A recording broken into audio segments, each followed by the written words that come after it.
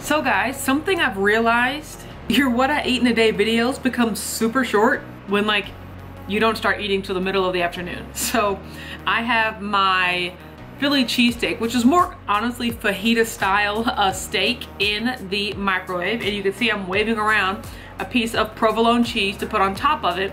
So I don't know if I've ever really tasted provolone cheese by itself. So I was like, I'm gonna give it a little taste before my steak gets out of the microwave. I mean, is it bad that this tastes just like mozzarella to me? Like, I can't tell the difference. It's good, but I'm gonna put this on top of my steak and then I'll show you what it looks like. Okay, here is my steak covered in provolone. It looks really good. I put some salt and pepper on top of it. And then also I went ahead and put my green beans in the microwave because I know that I'm gonna want those immediately following this. But let's give it a taste. See, stretchy, just like mozzarella. I don't see where the difference is, but it's okay. Hot.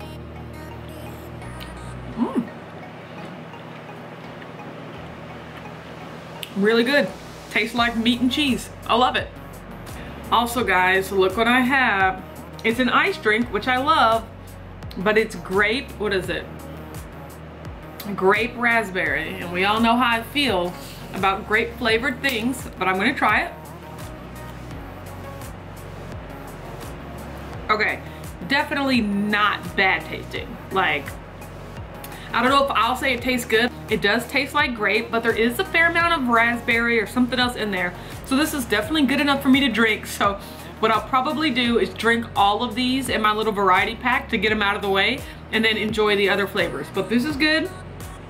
This is good, and I'm waiting on my green beans.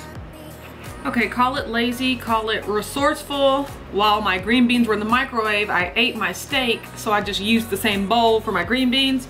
So I got some green beans here.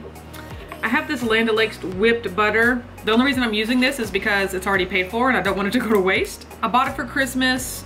We had delicious whipped butter on our biscuits and all that fun stuff, but it was only for one day, so now I have all this whipped butter left, so I'm gonna go ahead and use it.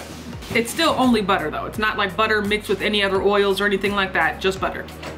I guess if anything, you're paying for the extra air they whipped into it. I'm paying extra for air, got it. Capitalism. Beans and butter, whoa. So I'm gonna eat these and drink my ice drink. If I decide to have an Atkins bar, I will let you know. Okay guys, I am eating again. This time I'm having some of this palmetto cheese. This is 2 servings right here, which is 60 grams. So just for reference, that's how much 4 tablespoons or a quarter cup is. I'm having an Atkins bar just because I want something sweet and rich. Not that this stuff isn't rich, but in a different way. And then I'm just gonna be drinking some Powerade Zero. I'll try to get some actual water in too. Not sure if I'm gonna have any tuna today, if I'm just gonna have this, but then probably later I will get some Jell-O and I will show you that. Okay guys, I am back home. The end of my workday got really weird. I got super busy, so busy that I forgot to eat my Jell-O. And then when it was time to leave, I just wasn't in the mood anyway.